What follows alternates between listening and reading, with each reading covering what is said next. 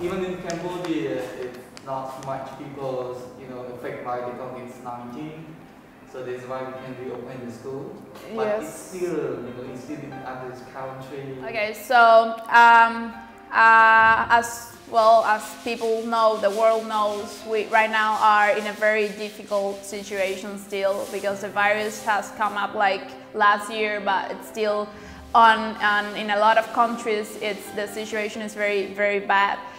So we have to actually be thankful because here we are, I would say, one of the countries where the situation is the best. Still, we need to take measures, we need to follow rules, we need to keep the distance, we need to do things in order to prevent people from getting sick. And this is crucial for our kids and for our school, and this is something we always take into account.